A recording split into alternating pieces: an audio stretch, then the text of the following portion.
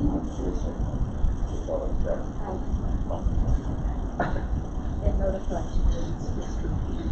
very unhappy.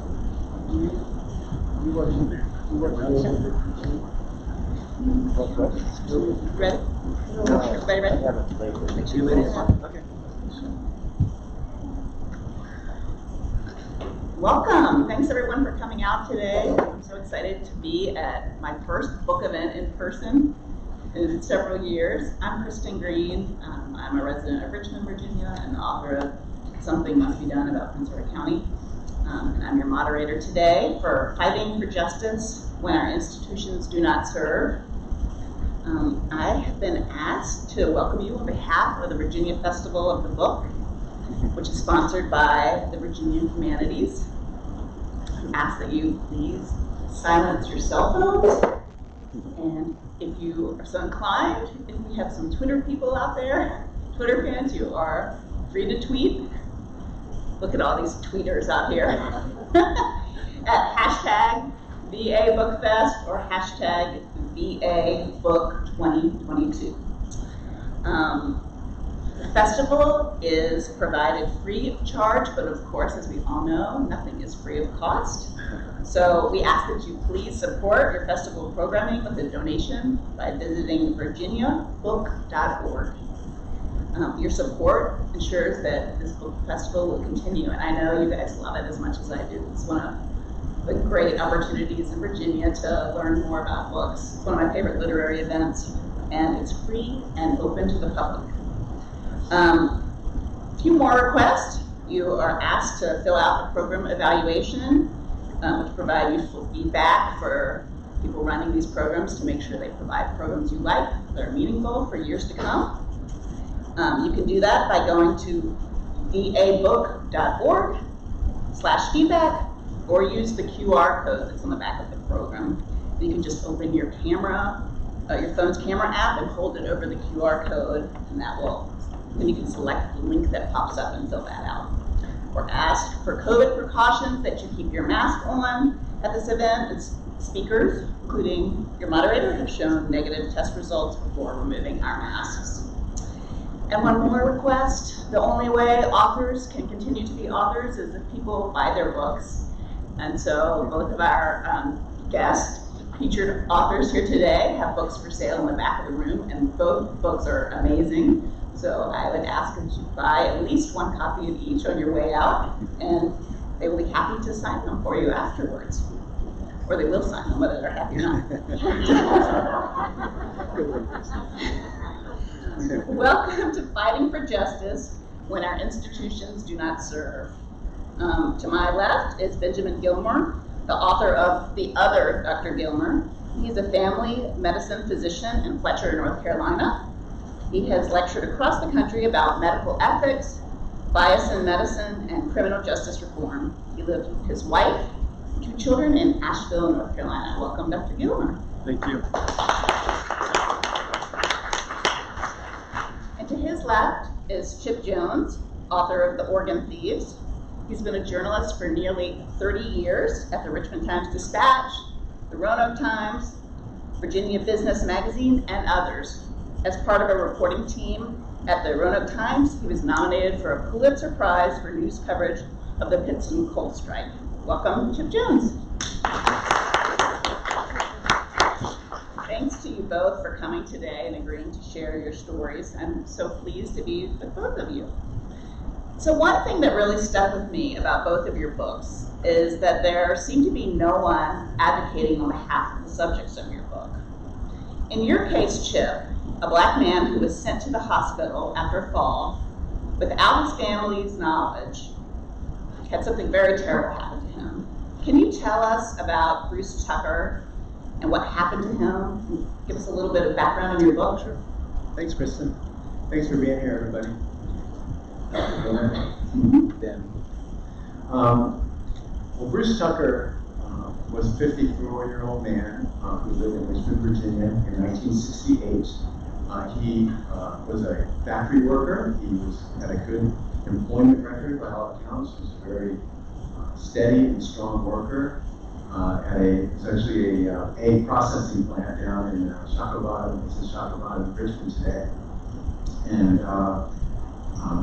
Mr. Tucker was from Dinwiddie County, came from a rural background, Virginia, grew up on a family farm. He came to Richmond, like his brother, to make a better life. And he was doing well. He was supporting a son, teenage son Abraham, back down on the family farm in Stony Creek, Virginia. And during the question and answer, if you ask, some people read the book want to actually go to the cemetery that I described in the book, and I can give very easy directions off of I-95, but it's just south of Petersburg. So, Bruce Tucker was celebrating the end of a work week on March 24th, 1968. He was up on Church Hill, if some of you know Richmond, which is where St. John's Church is.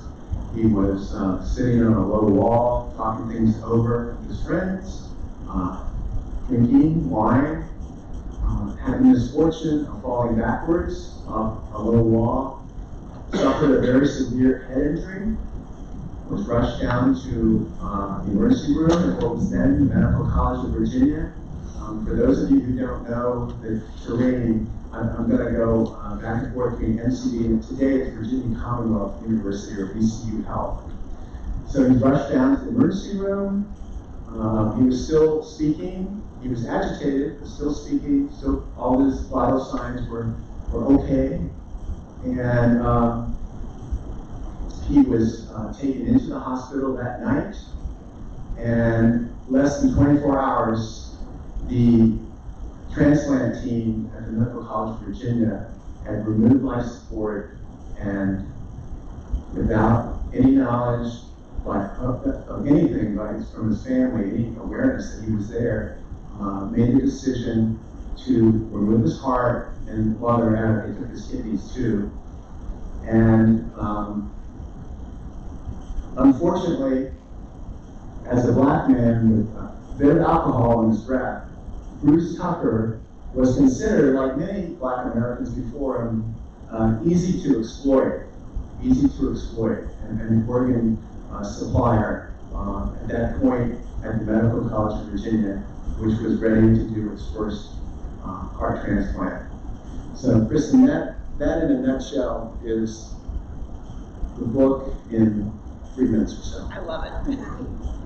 Benjamin, the subject of your book is a white family doctor who grew up in poverty and was a victim of intergenerational abuse, who ultimately murdered his elderly father, shocking his patients and the whole community. Tell us about Vince Gilmer and how you came to know him and why you decided to write a book about him in 3 minutes. In 3 minutes. I first have to say that if you haven't read Organ Thieves, which I started listening to early this morning, as I neared Charlottesville, I wanted to just keep driving because it's so good. So you should definitely check it out. So my book is about a character who's a real person. His name's Dr. Vince Gilmer. And Dr. Vince Gilmer was a rural family physician outside of Asheville. I'll speak up a little bit about him. And he, in 2004, went to Broughton Hospital, mental hospital in North Carolina to pick up his father. And that evening while driving home, he killed him. I learned about Vince Gilmer only because I helped to resurrect the clinic that he had built himself. And so it was news to me that there had been my predecessor was also named Dr. Gilmer, and that he had killed his father.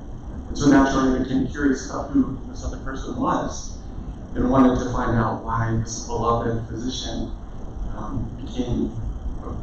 committed this brutal act. And so I inherited his patients and inherited many, many stories about this incredible physician. And there's so much dissonance about the person that I knew through stories and the person that I read about in the newspapers. So here started a quest that has lasted a decade now to discover who this person was, why his brain unraveled. I was curious about this as a previous neuroscientist before I went into rural practice. and wanted to understand what happened to him, and then ultimately why he was put in prison, and ultimately why did he represent himself for his own murder trial? Why did he never get an appropriate examination that might propose other reasons why he killed his father?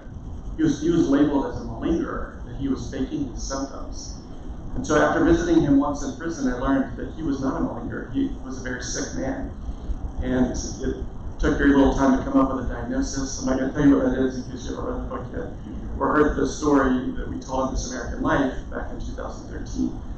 I had needed some help to pursue this, and so I asked Sarah Koenig, who did Serial, to help me. And ultimately, this is a very personal story, a memoir about myself learning to be a fledgling doctor, learning to be a doctor, and learning how to fight for justice. So Benjamin, the early section of your book revolves around your kind of fear of Vince Gilmer once you learned that you shared a name and that he was so highly thought of, but then you learned that he was also in prison for killing his father. So what do you think that was about, and sort of how did you get past that? Like, why did you ultimately spend the decade working to understand him? So we are all defined by preconceptions, and we're easily swayed. And I was easily swayed that he was a murderer. And I had been told by other patients, one patient in particular, that when he got out, that he was going to come after me. It seems sort of natural since I inherited his life, inherited his life's work, his clinic, his patients as well. And so after I heard this patient telling me that he was probably going to come after me when he gets out of prison, it triggered a few things. My family wanted me to leave Asheville. Colleagues told me that I should disappear for a while, which was kind of crazy at the time. But that was a prompt that either I had to dig a little bit deeper to figure out who he was if I wanted to stay in this clinic and continue my professional life there. So I sort of traversed the threshold where the paranoia and fear became an intense commitment, curiosity, or obsession to understand why this happens and why I shouldn't be fearful anymore. Can you guys talk about why no one, or not enough people, advocated for either of the subjects of your book? Like, Chip, why did no one, I guess I would say no one to our knowledge, or to from your reporting knowledge, tried to save Bruce Tucker's heart from being taken from him? Like, where was the care and concern for him and his family?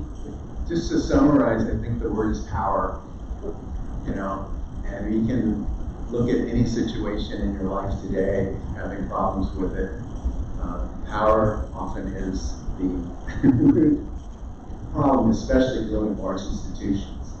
Okay, so in the case of Bruce Tucker, and I know Ben will appreciate this because most physicians understand a lot about the history of medicine, and so I'm always a little bit shy to make pronouncements about the history of medicine around real MD, so you can help me overcome my fear and paranoia. But really at that point, and I've heard other doctors tell me this, it was what was known as the Wild West of medical research, especially with heart transplants. And so when I say power and Wild West, what I mean is the physicians, the doctors inside the Medical College of Virginia, they were in an international race to perform the first heart transplant. And one of the things you'll see in my book, or if you read it already, I actually started out thinking of the book purely as kind of like Tom Wolfe's The Right Stuff, the race to the moon, but the race to the first heart transplant. And indeed, a lot of that is in the book. This was amazing medical research that went back well into the, probably the early part of the 20th century, but in the 50s, it picked up a lot. And so you had a number of famous doctors who were involved in it. And two of them, or three of them are in my book. Four actually. Dr. Lauer at MCD, who was recruited by David Hume, who was the top kidney transplant specialist, who started the transplant center at Medical College of Virginia, which is still there. You had a gentleman named Dr. Norm Shumway at Stanford, where Dr. Lauer, as a young resident, was inveigled by him to work in the basement of his leaky lab in Stanford, which was then the hospitals in downtown San Francisco. So you have all these characters that were really working hard to get what they wanted. And imagine surgeons have big egos. Imagine that. They should have big egos because they're doing a lot of important work.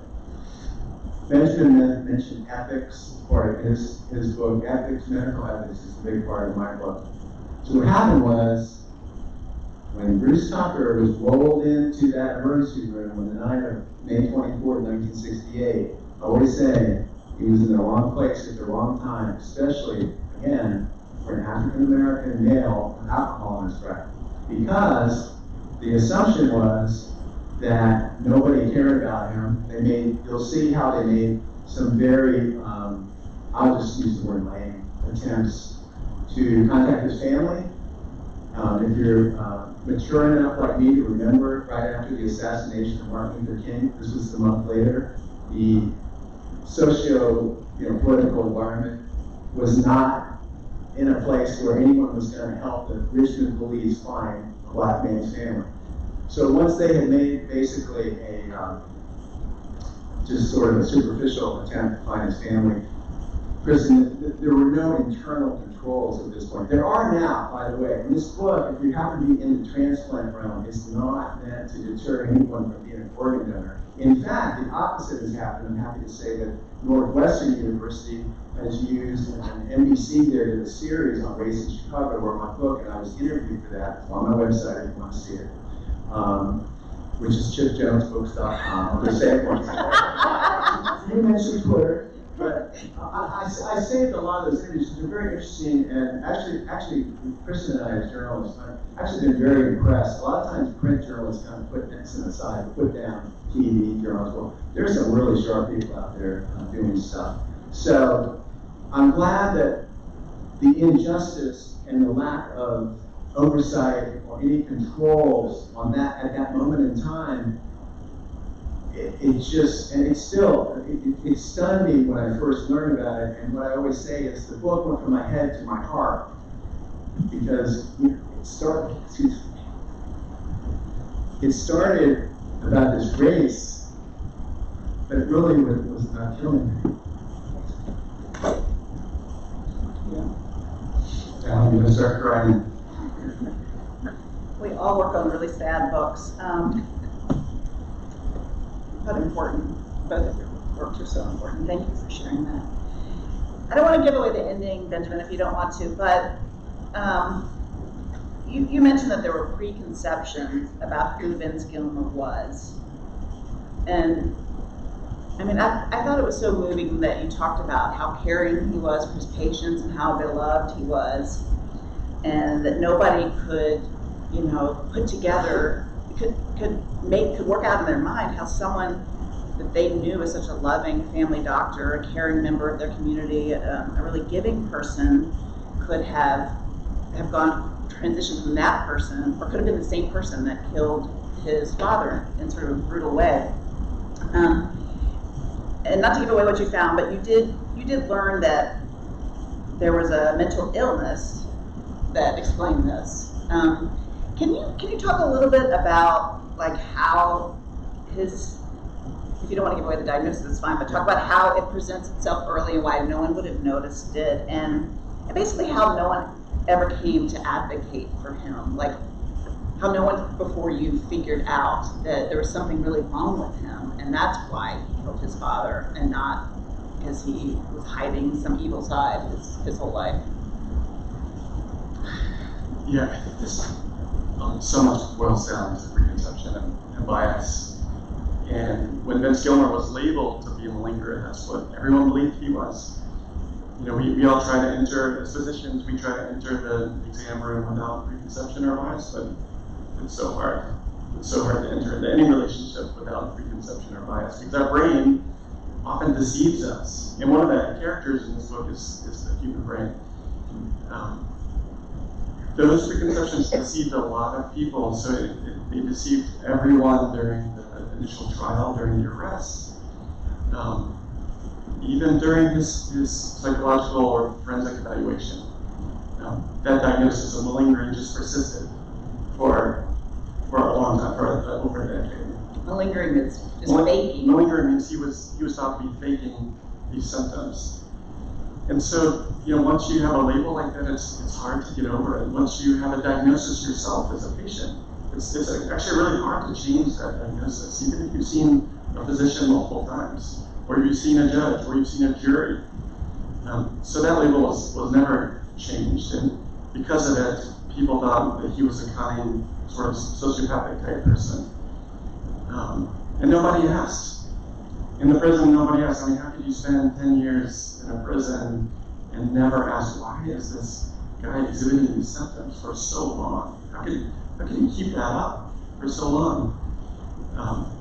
And so I was a fresh mind, I think, to take a look at him and to re-examine what had happened. And to think with a tabula rasa, what happened to his brain? Thankfully, there were other people within the prison system who were willing to begin to listen to, but it took a decade before that happened. Can you talk a little bit about the human brain and what, researching his life and told you about the fallibility of the human brain, or it's not the fallibility, what is it? Okay. Thank you. So one of the pillar concepts in this book is that we all share a fallible brain. Each of us does. I do, you do, we all do, and there's a certain spectrum or resiliency or buffering capacity that we each share before we hit that moment. And that moment is very different for all of us. In the book I described my fallible, had many fallible moments, but one fallible moment that I came dangerously close to traversing that would have changed my life forever.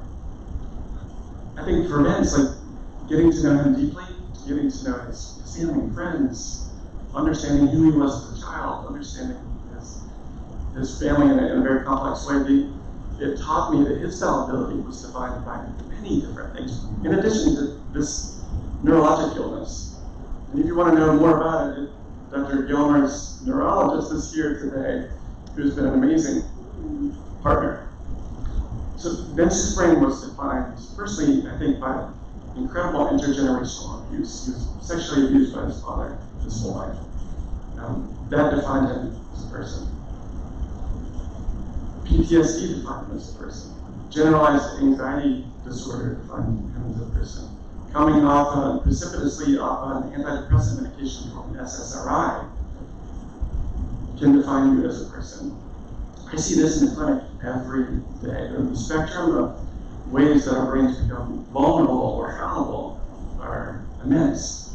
He had 4 things that were contributing to his unraveling all at once. So it wasn't just this neurologic disease, it was confirmed by a genetic diagnosis. So it was 100% certitude that he has this disease. That wasn't what made him kill his father. It was a constellation of things that contributed to his brain really going awry.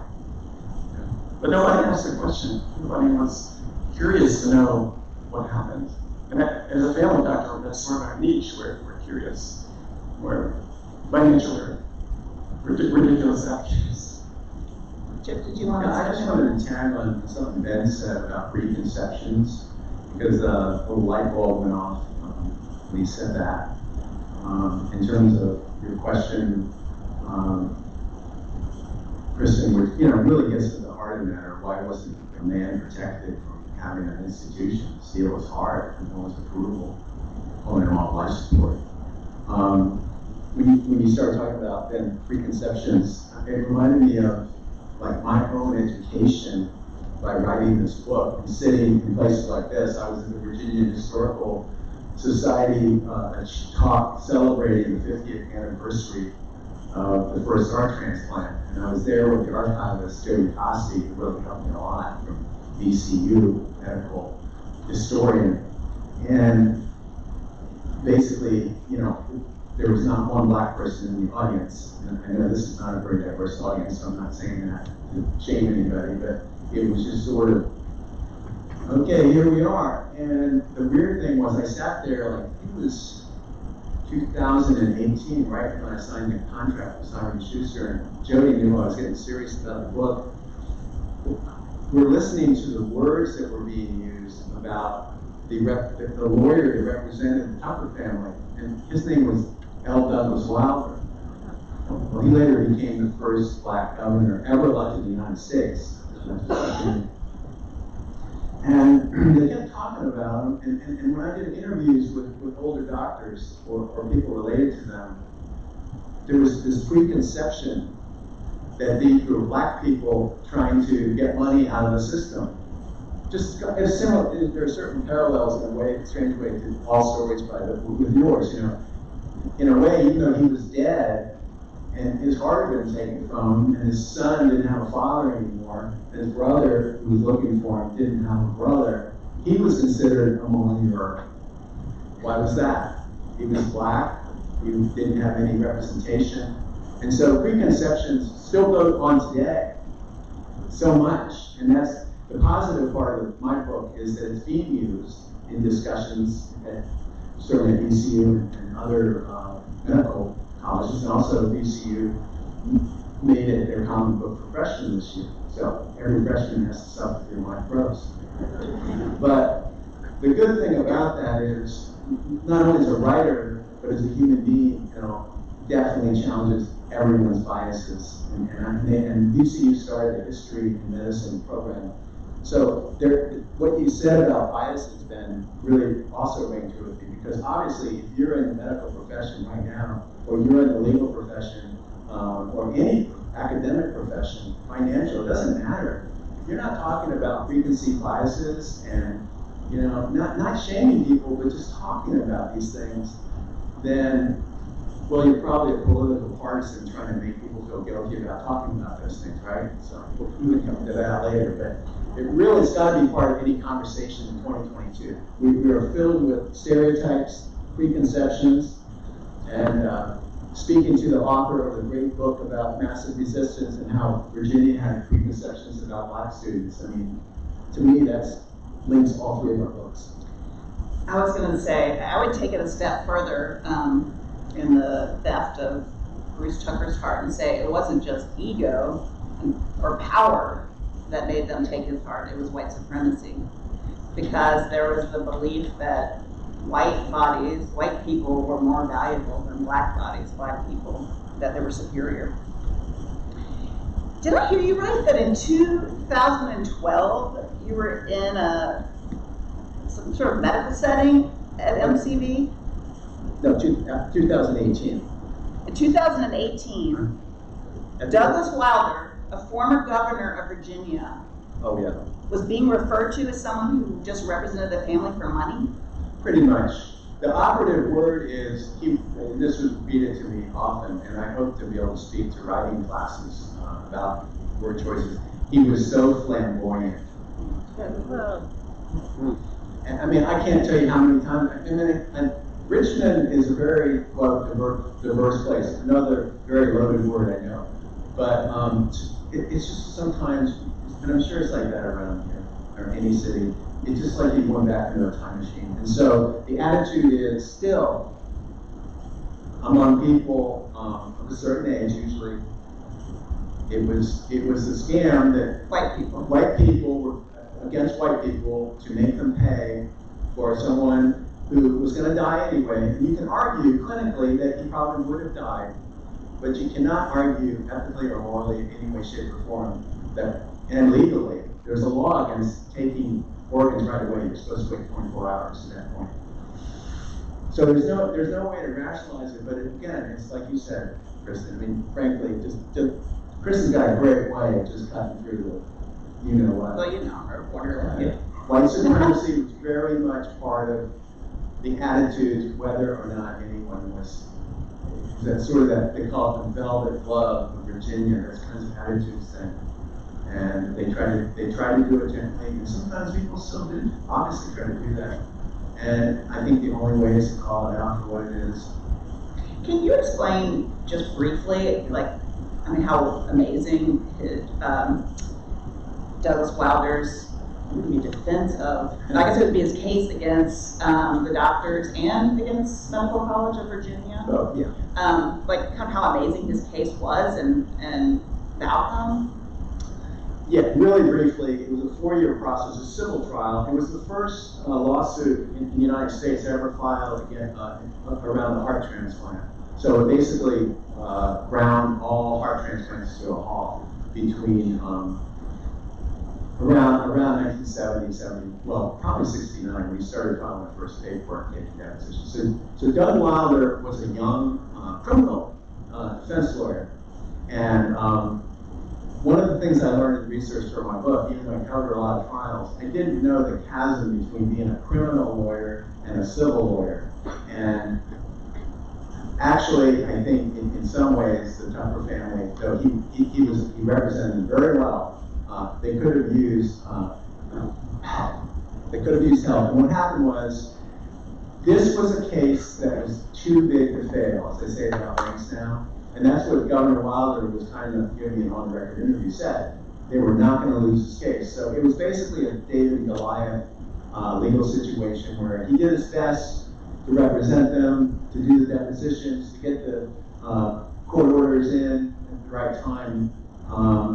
But he was going up against the full faith and credit of the state of Virginia, which had the Attorney General's office representing MCD as an institution. And then one of the first medical malpractice lawyers in the country was in Richmond representing the 2 doctors for an insurance company. His name was Jack Russell, perfect name for progressive lawyer. And so between Jack Russell taking a bite out of the arguments and MCD, and I will say this, I was able to interview Judge Ted Marco, who became a circuit court judge, who was a young attorney general, assistant attorney general, and he gave me blow by blow and kind of walked me through it. He was not critical of Doug Wilder at all. He said he did the best he could under the circumstances. And I also was able to interview one of the jurors in the book. And between them, we could see how basically he got outspent, just like I love reading court trial stories now, because you can see how things are going to go. You know, he's got the experts coming in, and what happened was David Hume brought in, and the same week before the trial, he had the first internet. I'm going to make this name up. It was something like the first symposium on neuro something in Richmond. He brought in, including people from University of Virginia, brought in people from Harvard, Yale, brought in all the national experts. And they managed to sway the jury. They managed to sway and the judge, Judge Kristen Green, a fine judge, he finally allowed into the courtroom an argument. It was not part of Virginia law then that they used that he was, quote, brain dead. That was not in the Code of Virginia. Okay? So Tucker still did not get a pen because they got outdone. And okay, I'll ask this question later. I need to move back to Benjamin. That's crazy to me. Benjamin, it's a little, like if you haven't read the book yet, it's a little bit confusing how Vince Gilmer could have gone from being this like beloved guy to a murderer. Can you talk a little bit about whether symptoms were visible, like prior to the murder, and why that might not have been picked up by his friends or wife or his own doctor? Yeah, it's interesting that this neurologic disease unfolds very slowly, very insidiously, just like many mental illnesses do. So in the beginning, it's not the beginning phases. I'm speaking to an expert on the ground here. In the beginning, it's not noticeable as a neurologic process. It's noticeable as a mental illness, which can be expressed through anxiety, depression, impulsive thoughts, those kinds of things. So he was, a lot of people thought he was having a midlife crisis at the time. He had divorced his wife. He was going out more frequently to bars, doing things that weren't customary for him. So that, it wasn't glaringly obvious, nor was it glaringly obvious either to the folks who examined him in Virginia. So this happened in North Carolina, but the body was found in Virginia, which is why he was tried in Virginia and Abingdon. which is why he's in prison today in Marion. And I'm never trying to point fingers towards the people who, because they didn't make this diagnosis. It's not an easy diagnosis to make in the beginning. But it should have triggered some thoughts about being curious. It should have triggered some kind of systemic, examination of why his personality was changing at the time. But it was slowly evolving. So it really didn't surface until around the time that he and his wife divorced and he was going out alone, kind of stuff. Like, in your opinion, like it wasn't evident or visible to his friends and family? It was evident in small ways. Like he used to love to contra dance, and so his dancing was a little bit awkward. He was a little awkward on his feet, but not much different than a 50-year-old going through midlife crisis. Okay, so it sounds like you're saying the time it should have triggered questions was after the murder, at least. Yes, when he was arrested, he was fully delusional. He even had seizures. He described himself that his mind was not working right. He was very clear and very descriptive about what he was experiencing, but curiously, he didn't explain the symptoms in medical terms. He explained them in very layman terms. So he didn't describe that, that he was having a seizure-like disorder. He described these jellyfish-like stings to his brain. He described that he was hearing voices. He described hearing voices telling him to kill his father. Those are not normal thoughts. Those are associated with with mental illness. Okay, that leads me to my next question. And this is going to be the final question before we take audience questions. So be thinking of what you guys want to ask. So I have a final question for both of you. How do you think institutions did not serve both of these men, both Bruce Tucker and his family and Dr. Vince Gilmer? Benjamin, I guess I want to ask, how common is the incarceration of the mentally ill? Sort of how pervasive of a problem is this? If you could tell us quickly, how the story ended, or maybe we could save that for a question from the audience. But I just want people to know, what the outcome has been of all your work. Sure. So I'm embarrassed to tell you that I didn't know anything about mass incarceration after many years in graduate school, 2 fellowships, a residency, medical school, master's degree. I didn't know anything about what people experience in prison.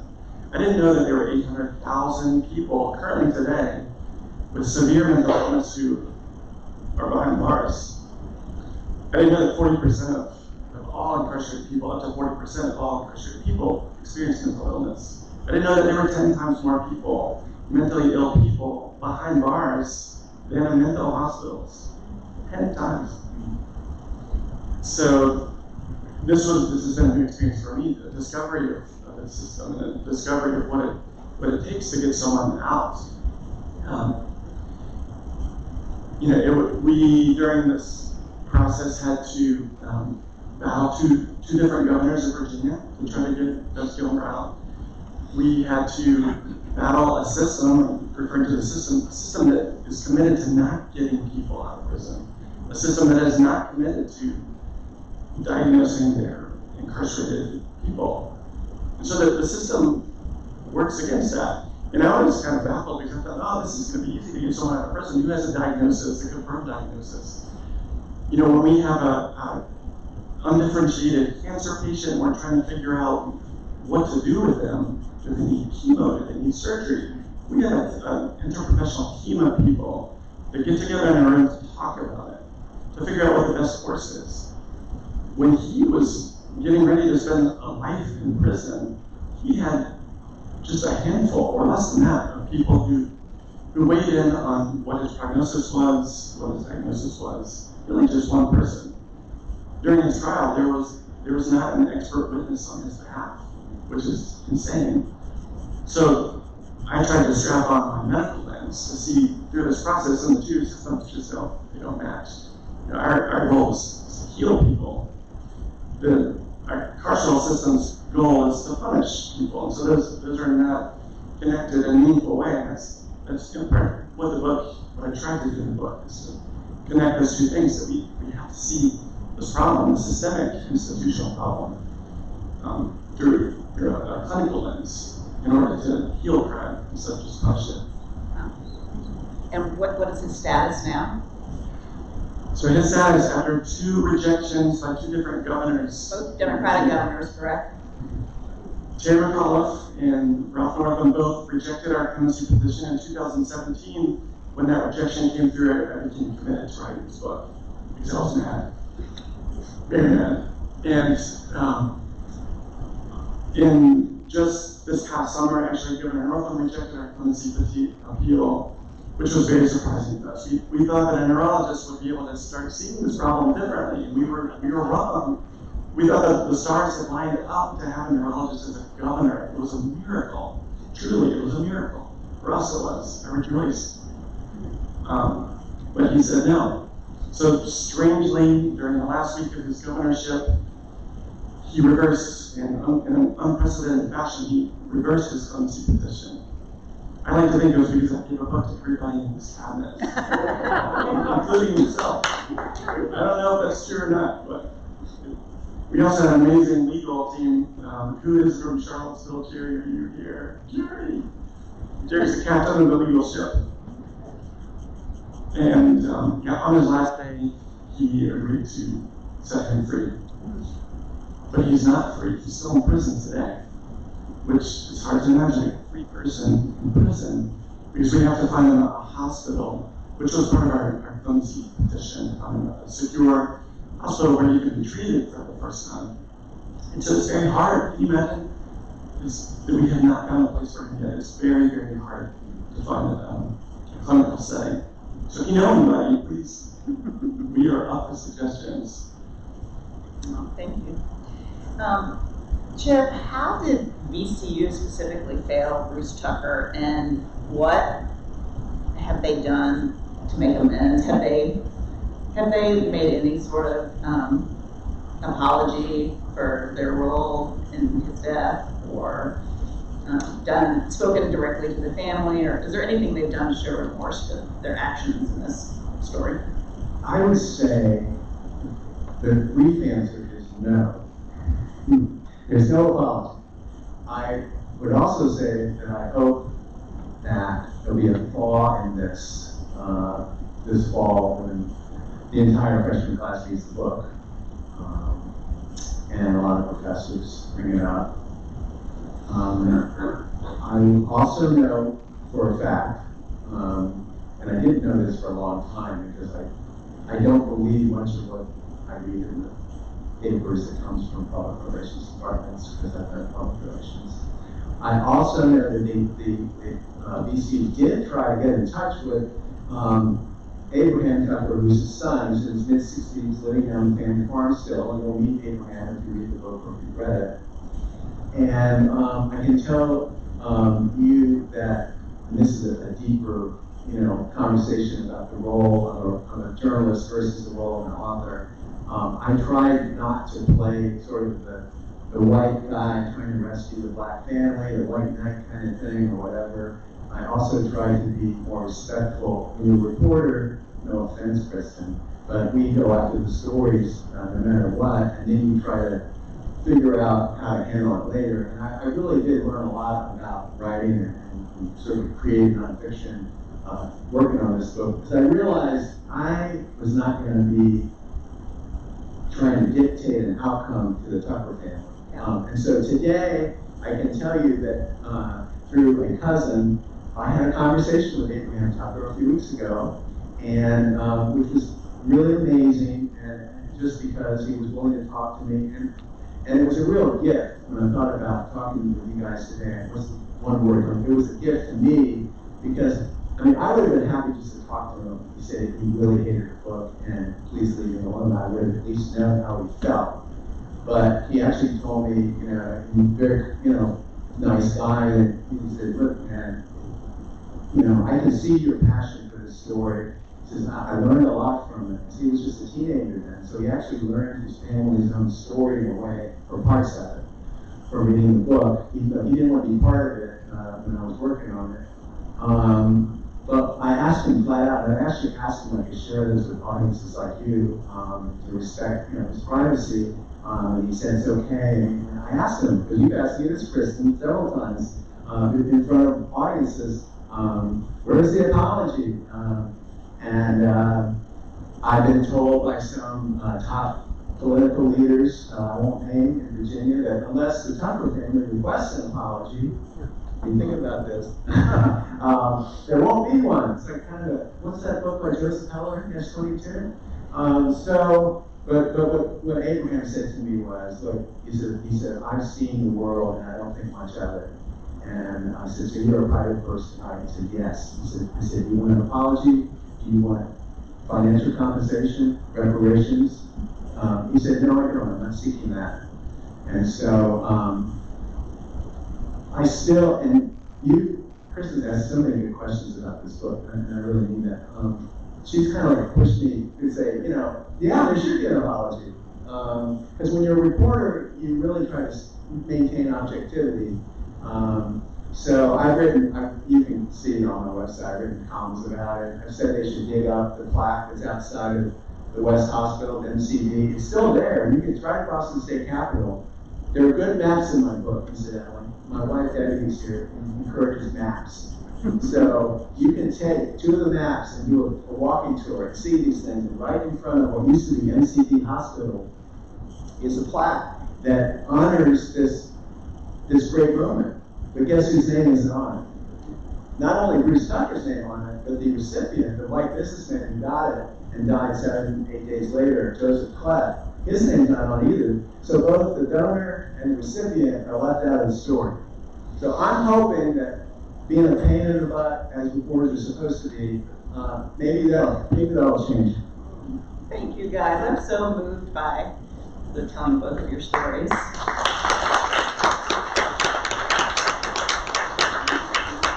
And we welcome your questions now. We're going to do a microphone, yes. Okay, we've got a microphone coming around. We'll start with you here. Just give her a second to get the microphone to you.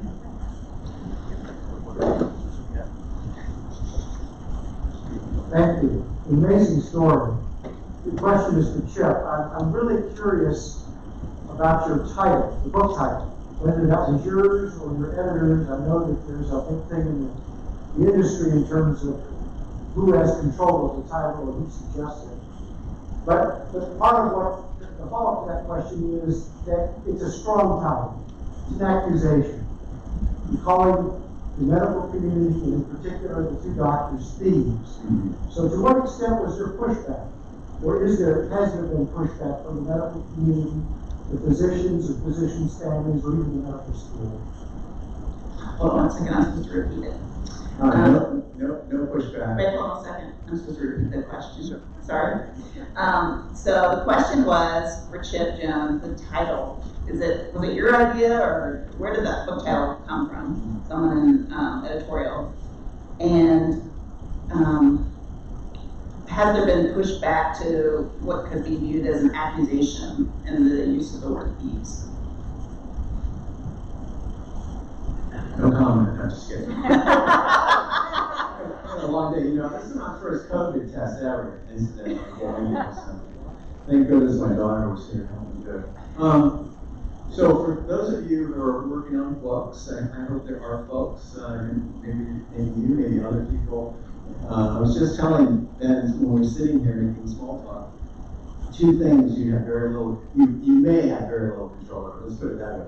I mean, John Grisham probably has control over it. He's in town, right? But with this book, very little control over the title. The working title was The Stolen Heart.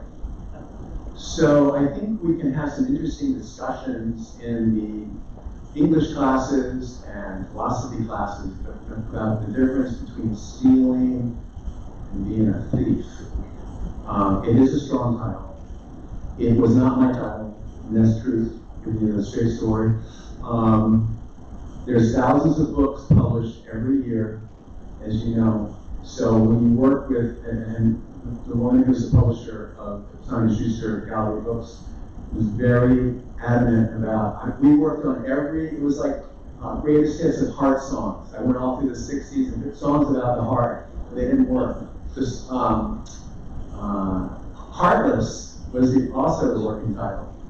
So we get into, that gets into the behavior exhibited towards Tuckers, which I like. What was the problem with that? Oh, too much like a romance novel. So these are the ridiculous discussions you can look forward to if you're like me, a Midwest author, and you're not John Grisham. It's the same with the covers. We prefer the hardback cover, which Kristen very kindly is showing. The paperback cover is very in your face. Guilty as charged. Please don't serve any papers again.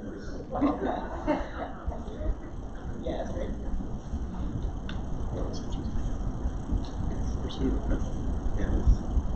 So I worked at MCD.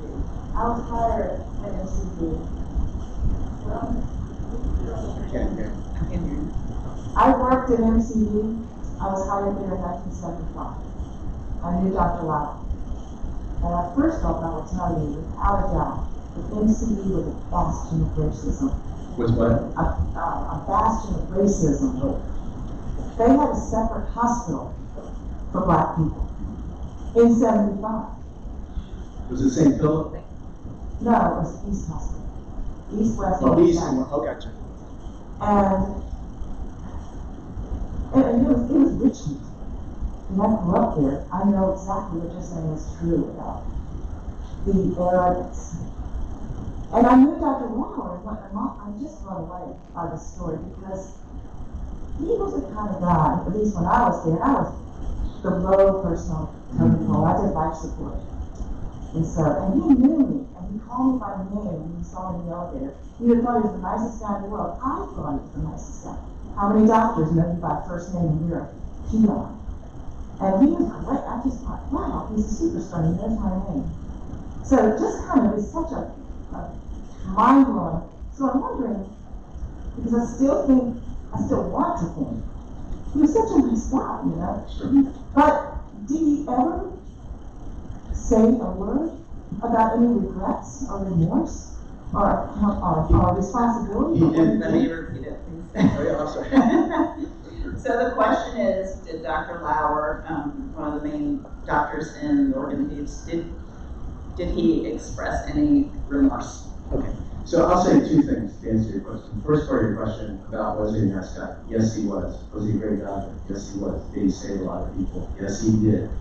And you'll see in my book, that's part of the tension I explore between why did he get pushed by Dr. Hume to jump on board. And the reason was because they lost the heart transplant case to Christian Barnard, who studied under them the year before. That's my thesis.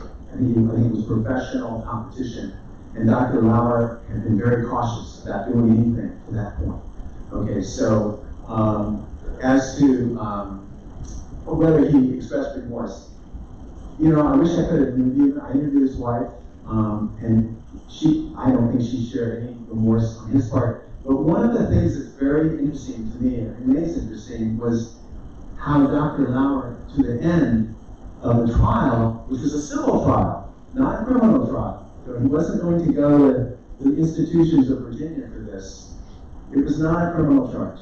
He kept referring to it as a crime himself.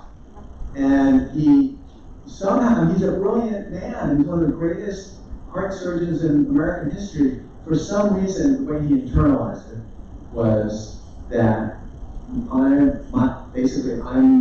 one step away from jail. And I don't know why he did that. I don't know if it was any sense of guilt. It might not have been. It's purely speculative. I try in my book, as you'll see, to not speculate too much, but give enough for the readers to make your own informed decisions. But I always found that one thing interesting. He kept saying it was one thing, but it really wasn't legally. But he kept holding on to that.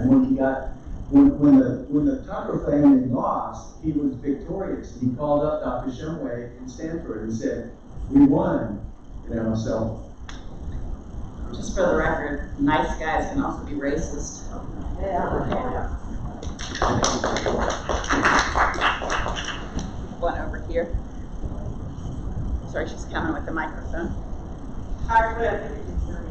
Okay. I have an extra question. But wait a second.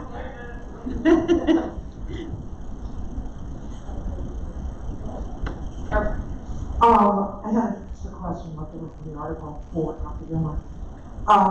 The theme of this is about the injustice that can be perpetrated by institutions. It seemed that the sort of real kick was when Vince Gilmer tried to represent himself, which he pointed out was a disaster. In your examination of the whole system, how do you feel about the idea of people representing themselves? Is that something you should move past, given the complexity of the legal system and the potential fates involved? So the question for Benjamin Gilmer is, how do you feel about the idea of people representing themselves, which is what Vince Gilmer did during his murder trial? I think most people would agree that doing so, representing yourself per se, would be a surrogate marker of just not being mentally stable. I mean, what is the most lunatic ridden thing you could do for your own murder trial? Represent yourself. I mean, that signifies to me many potential diagnoses. You know? But that's a low-hanging fruit. It's easy. I've learned from our legal experts that being competent for a trial is very, very easy. You can be a sociopath and be competent. But if you fire your lawyers, that should be a trigger that there should be another set of examiners to take a look at things. I agree. People should not be able to represent themselves in a murder trial. There are a lot of people at stake. Sending someone to prison for life also costs the state a lot of money. Much more expensive than putting someone in a hospital for a long period of time. There are many low-hanging fruits that could be implemented in the system, and that is certainly one of them. Not to put you on the spot, but do you know the difference in the cost, like per day, for a hospital versus jail? I think it's different from hospital to hospital, and system to system, but it's clear that it's more expensive to lock someone up. Yeah. Any other questions? We have just a few minutes left. Yeah, there's one in the back. Dr. Gilmer, you talked about how the diagnosis of malingering followed Dr. Gilmer down the line from provider to provider and then through the justice system. Did you see that being people down the line adopted what people before them had diagnosed, or were these people then shaping their own diagnoses and looking for signs in him to confirm what people before them said? So they say, I got a patient who's diagnosed with malingering, and oh yeah, I see these signs of it myself, so I agree that that's what the diagnosis should be. So the question is, did the diagnosis of malingering follow Vince Gilmer from in each step of, from being arrested to his trial to being in prison? And I'm just curious, is that a diagnosis, or is that more of an observation? Can you explain? Is that an official diagnosis? It is an official diagnosis, and the answer to your question is that no one challenged it. It was bought hook, line, and sinker every time you interacted with the clinical professional until he arrived in Marion. And in Marion, there is an amazing forensic psychiatrist who's been practicing psychiatry for, probably 40 years, who became a superhero because he immediately, after events threatened to kill himself, he was transported to Marion, which is supposed to be a psychiatric-centric correctional facility that does not have a psychiatrist full-time there. And the first question he asked was he malingering? And it was clear to him he had never seen a malingerer like that in his career. I mean, there are lots of incarcerated people who try to work the system a little bit by coming up with some symptoms, but malinger neurologic symptoms for 10 years, and he knew that was farcical. And it only took him a few minutes to ask the next appropriate question. And then he fought for it until he was released from the system. That's amazing. And just a quick follow-up on that. Does that come from a police observation? Where does that idea begin? Well, there are many observations. One was from one of the detectives. And, he did have some symptoms that were not easily. You can imagine that he might be taking symptoms, but if you were not a doctor. I confronted that detective years later, or just a couple years ago while I was writing the book, and you know, he still believes that he's faking his symptoms. He still believes that he should be behind bars. But he was able to start a new conversation that the police force, the law agencies can't solve this problem. Doctors can't solve this problem. And he was the one who said, you know, we can only do this together. But I'm just noting that a layman got this, like a non-doctor got this diagnosis rolling, right? Am I correct in that assumption? What his observations got the ball rolling. Yeah. But he was also evaluated by a forensic psychologist who is currently high up in the system in Tennessee, and I had a conversation with him too, and he now agrees that this was a travesty when it happened. Thank you both. You want to do one more? But there was one. Okay, let me catch this last one. Then we're gonna have to, oh, actually, there's two. Shoot. Maybe we can go just a few more minutes. Okay. So what I really appreciate about both of these books is I feel like it's sort of pointing out where these institutions have kind of failed to recognize the humanity of the individuals. And Dr. Gilmer, he talked about, he talked about kind of coming from neurology into family practice, which is a much more kind of human and intimate space, I feel like.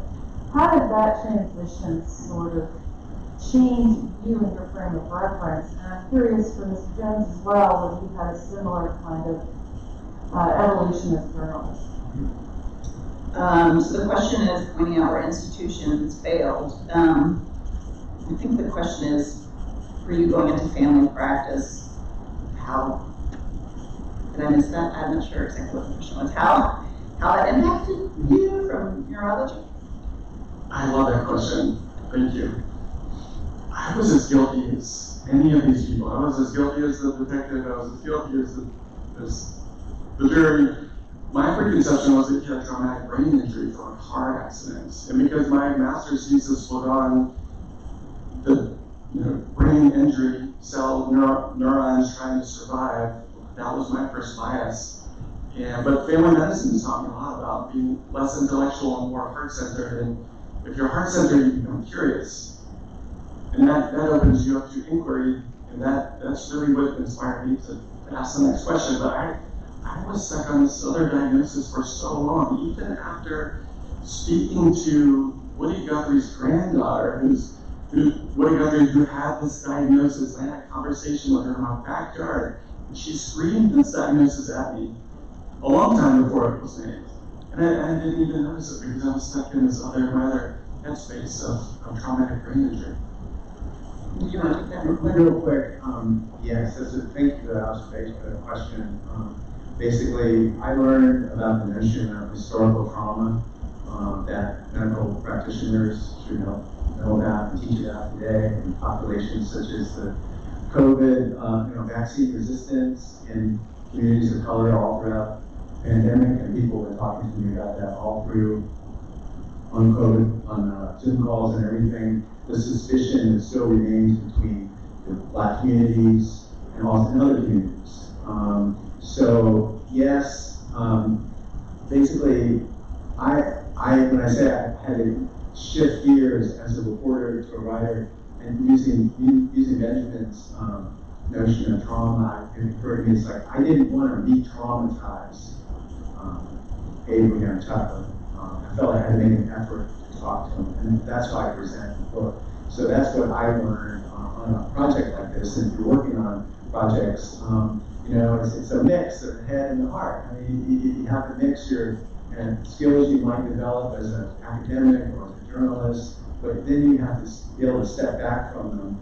And even though publishers might give you lurid titles, you have to be true to what you've learned and what you think is the right treatment of the people being written about.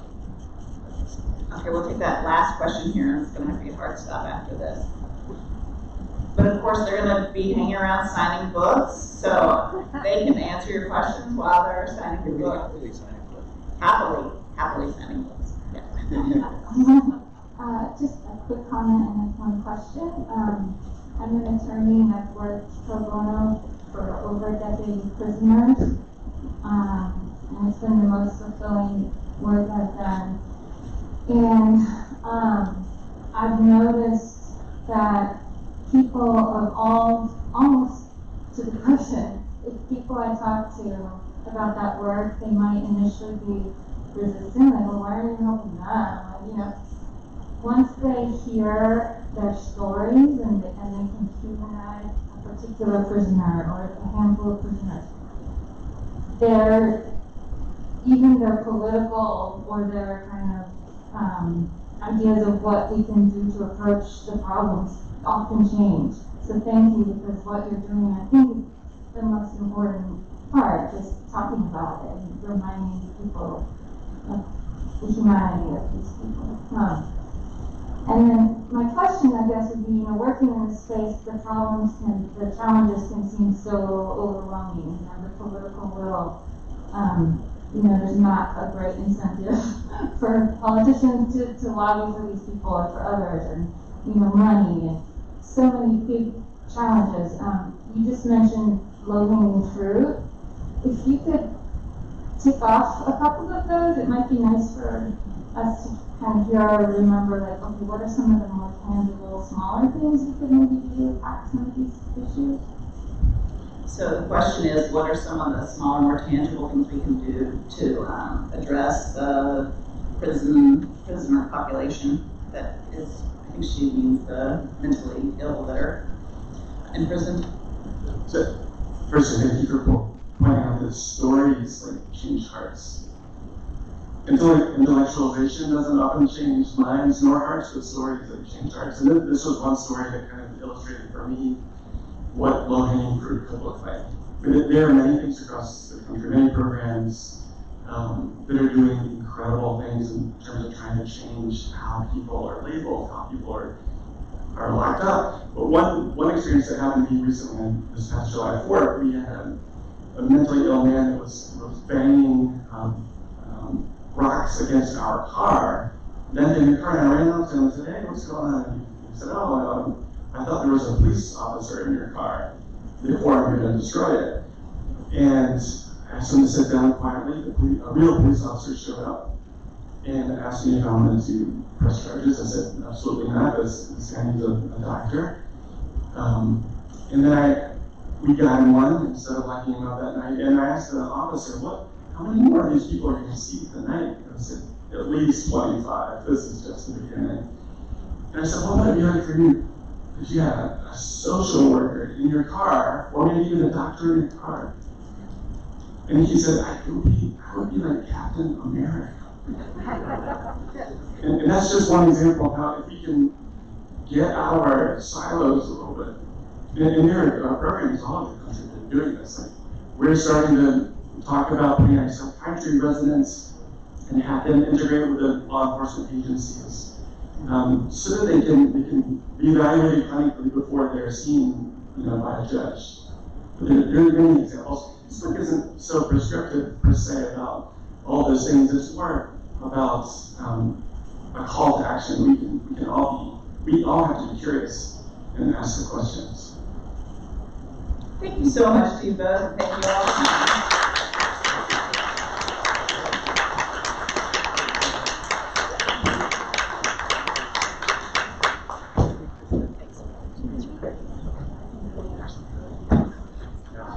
Your story is great. I love how you guys both tell your story.